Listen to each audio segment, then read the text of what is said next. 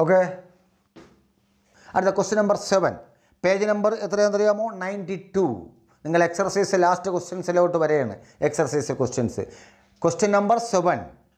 Nitrogen atomic number 7, phosphorus atomic number 15, group of 15 table. Write the electronic configuration of the elements. Which of these will be more electronegative than? Appo in the electronic configuration, nitrogen atomic number 7,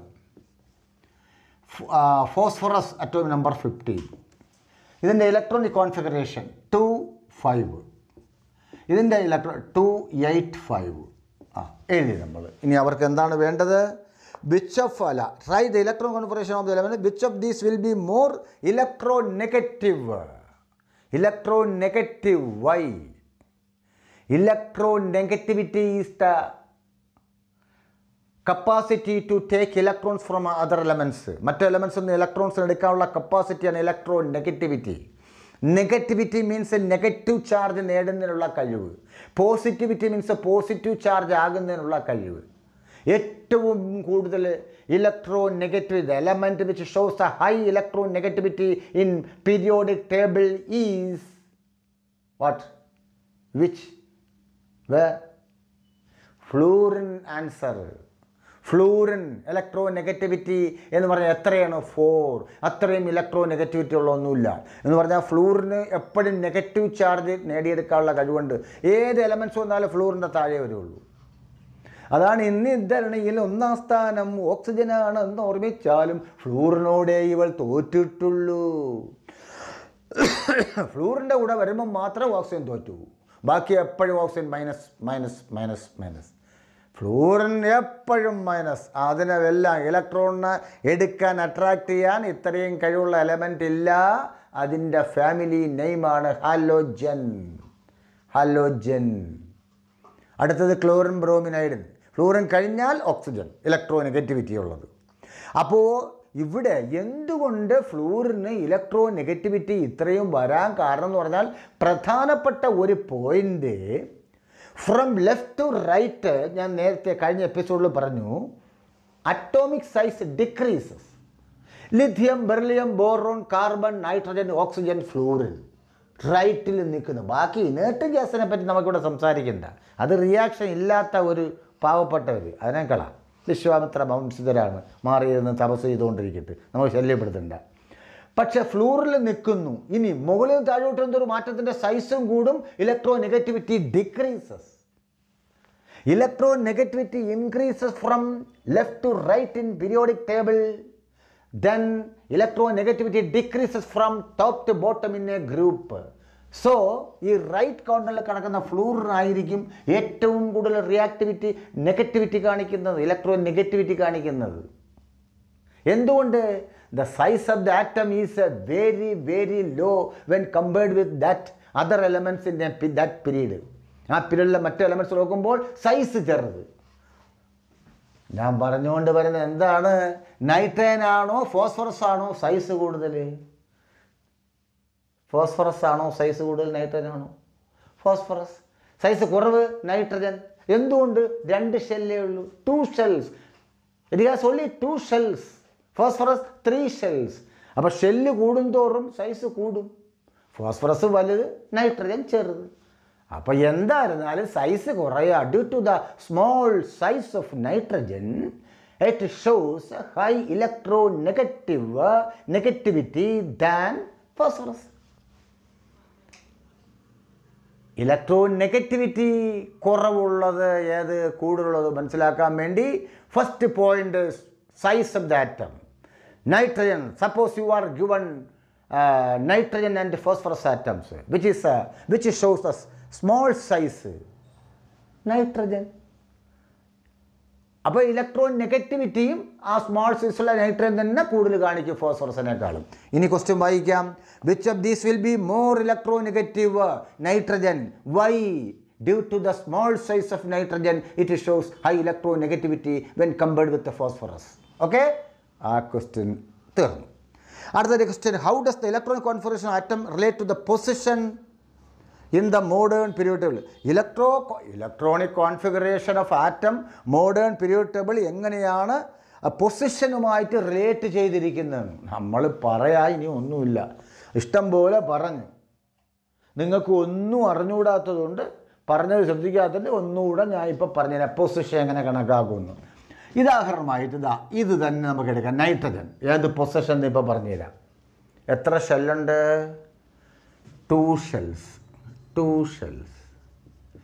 shells number is equal to period number. അപ്പോൾ ഇത് second പീരീഡിൽ 2 ഷെല്ലുള്ളതുകൊണ്ട് second പീരീഡിൽ കണ്ട shell എത്രയുണ്ട്? Period 2. Group 2 കഴിഞ്ഞാൽ 1ഉം 2ഉം that should be the group number.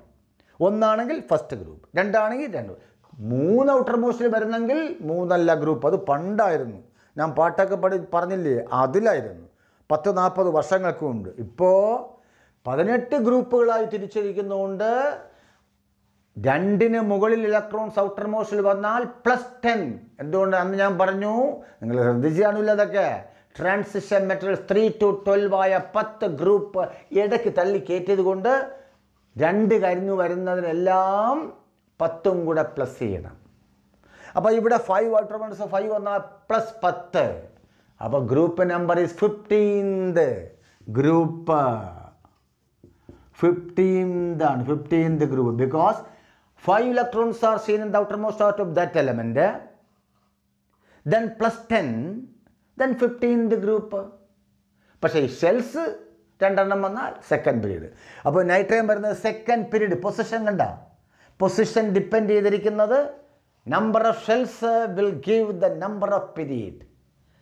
Number of outermost electrons is equal to group number. If electrons 3, you have 3, then +10, 4 +10, 5 +10, 6 +10, 7 +10, 8 +10, 2 no +10, only 2, 1 that will be, that itself is the group period number. After 2 +10 +10 +10. That is why the 15th group nitrogen. Here also 15th, because 5 +10 15th group. ഏത് പീരീഡിൽ? Third period. എന്തുകൊണ്ട്? 3 ഷെല്ലുണ്ട്. 2, 8, 5 3 shell. അപ്പോൾ നിങ്ങളെടുത്ത് modern period നോക്കിയാൽ phosphorus third പീരീഡിലും 15th ഗ്രൂപ്പിലും വരും. എടുത്ത് നോക്കിയാൽ അത് രാത്രി നോക്കിയിട്ട് തെറ്റാണെങ്കിൽ ഉടനെ എൻ്റെ ഫോൺ നമ്പർ വിളിക്കണം. ഞാൻ നോക്കുന്നില്ല, കാണാൻ പഠിക്കുന്നില്ല. 3 ഷെൽ തേർഡ് പീരീഡിലും 15th ഗ്രൂപ്പിലും വരുന്നു. ഇങ്ങനെയാണ് പൊസിഷൻ. അപ്പോൾ position modern periodic table എലമെൻറ്റിൽ the number of shells will give the number of period, the number of electrons from 3 +10. Okay, അതാണ് ഗ്രൂപ്പ് നമ്പർ, അതാണ് പൊസിഷൻ. Modern period position. ഇനി next question. In modern period table calcium atomic number 20. Calcium 20. അതിനെന്താ? ഈ surrounded by elements with atomic numbers. വേറെ atomic numbers ഉള്ളത് 12, 19, 19, 21 and 38. ഇത്രയും atomic number ഉള്ള എലമെൻറ്റും ഉണ്ടെന്ന്. Which of these have A physical and chemical properties resembling calcium? കാൽസ്യത്തിൻ്റെ number ഇതാണ്. ഈ calcium നമ്പറുള്ള 20 ഇതിൽ ഏത് atomic number ഉള്ളതുമായിട്ട് similarity, physical and chemical പ്രോപ്പർട്ടീസിൽ similarity കാണിക്കുന്നു. അപ്പോൾ we should കോൺഫിഗറേറ്റ് all these elements. ഈ എല്ലാ എലമെൻറ്റ്സിനെ കോൺഫിഗറേറ്റ് ചെയ്യണം. 12, 12 നോക്കാം നമുക്ക്. 12, 2, 8, 2, 19, 2, 8, 8, 1, 21, 2, 8, 8, 21, 2, 10, 18, 3. വേണ്ട, ഇവിടെ ഔട്ടർ മോസ്റ്റിൽ ഒരിക്കലും 8 കൂടുതൽ വരാൻ പാടില്ല. അതുകൊണ്ടാണ് 11 വരാതെ 2, 8, 8, 1, 2, 8, 8, 3 വരുന്നു. അപ്പോൾ 10, 18, 3, 21, 38, 38, 2, 8, 18, 18, 26, 28, 8, 36, 2. വേണ്ട, 2, 8, 18, 8, 2. ഔട്ടർമോസ്റ്റിൽ 2, 1, 3, 2. ഇതിൽ ഏത് എലമെൻറ്റ്സ് ഈ 20യുമായിട്ട് 20 എഴുതാൻ 20, 22, 8, 8, 2, 10, 18, 2, 20 ആണ് 20. ഈ 20 എന്ന് പറയുന്ന എലമെൻറ്റുമായിട്ട് ഇതിൽ ഏതെല്ലാം വരുന്നു? ഔട്ടർ മോസ്റ്റിൽ 12 വരുന്നു, 2, 8, 2, ഔട്ടർ മോസ്റ്റ് 2.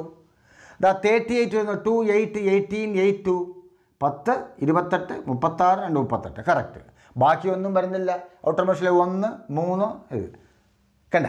അപ്പോൾ outer most number of ഇലക്ട്രോൺസിനെ depend ചെയ്താണ് physical and chemical properties same ആയിട്ട് വരുന്നത്. കണ്ട, ഇവിടെ 2 വരുന്നു, ഇറ്റ് ഷോ സിമിലർ പ്രോപ്പർട്ടീസ് വിത്ത് 20. ഇത് 2 വരുന്നു, സിമിലർ പ്രോപ്പർട്ടീസ് വിത്ത് 20. സോ ഇവിടെ 20യുമായിട്ട് സിമിലർ പ്രോപ്പർട്ടീസ് വരുന്നത് ഒന്നിന് 12ഉം മറ്റൊന്ന് 38ഉമാണ് 20യുമായിട്ട് സിമിലാരിറ്റി വരുന്ന എലമെൻറ്റുകൾ. അങ്ങനെ 12ഉം 38ഉമാണ് വരുന്നത് കാൽസ്യവുമായിട്ട്. ഓക്കെ, അപ്പോൾ അതങ്ങ് തീർന്നു. പിന്നെ compare the contrast and arrangement of elements in periodic table and modern periodic ടേബിളും മെൻ്റലിസ്റ്റ് പീരിയോഡിക് ടേബിളിൻ്റെയും അറേഞ്ച്മെൻറ്റിലെ വ്യത്യാസങ്ങളെ കോൺട്രാസ്റ്റ് അത് നമ്മൾ കഴിഞ്ഞ തുടക്കത്തിൽ തന്നെ പറഞ്ഞു കഴിഞ്ഞു. അതിൻ്റെ നോട്ടുകൾ അത് ബൈ ഹാർട്ടായിട്ട് പഠിക്കാനുള്ളതാണ്, ബുദ്ധി ഉപയോഗിച്ച് പഠിക്കാമെന്നുള്ളതല്ല. Select position of hydrogen, position of isotopes, പിന്നെ കറക്ഷൻ ഓഫ് അറ്റോമിക് മാസസ്, പിന്നെ അങ്ങനെയുള്ള എല്ലാം പഠിച്ചുകൊള്ളണം. അത് ആ തുടക്കത്തിലേ പറഞ്ഞു കഴിഞ്ഞു. അപ്പോൾ ഇത്രയും കാര്യങ്ങളാണ് ഈ എക്സർസൈസിലുള്ളത്. ഇങ്ങനെ മോഡേൺ പീരിയോഡിക് ടേബിൾ അവസാനിക്കുന്നു. ഇനി ഏതെങ്കിലും ഡൗട്ട് ഈ ചാപ്റ്ററിൽ ഉണ്ടെങ്കിൽ ആർക്ക് വേണമെങ്കിൽ എന്നെ ഈ നമ്പറിൽ കോൺടാക്റ്റ് ചെയ്യുക, ഞാൻ പറഞ്ഞുതരാം. ഇനി ഞാൻ എടുക്കാൻ പോകുന്ന തൽക്കാലത്തേക്ക് എക്സാം അടുപ്പിച്ച് എന്തെങ്കിലും നിങ്ങൾക്ക് ചെയ്യാം. പക്ഷേ ഞാൻ +1, +2 സ്റ്റുഡൻസ് കുറേ എൻ്റെ ആവശ്യപ്പെട്ടു, സാർ ഓർഗാനിക്കൽ കെമിസ്ട്രിക്ക് പരീക്ഷയ്ക്ക് വരുന്ന എക്സാമിന് വരുന്ന കുറേ സ്റ്റേറ്റിൻ്റെ CBSEയുടെയും ഇമ്പോർട്ടൻ്റ് കെമിക്കൽ റിയാക്ഷൻസ് ഓർഗാനിക്കിൻ്റെ പഠിപ്പിക്കുമോ എന്ന് കേട്ടു. അതുകൊണ്ട് ഇനി 2 എപ്പിസോഡും കൂടി ഇതിൽ കഴിഞ്ഞാൽ, ഇതിപ്പോൾ ഈ ചാപ്റ്റർ തീർന്നു, അത് കഴിഞ്ഞാൽ ഉടൻ ഞാൻ +1, +2 ഉണ്ട് important chemical reactions of organic chemical reactions start ചെയ്യുന്നതാണ്. ഓക്കെ, നിങ്ങൾക്ക് എല്ലാവർക്കും all the best wishes. God bless you, best of luck. Good night, സലാം, നമസ്കാരം. ഓക്കെ.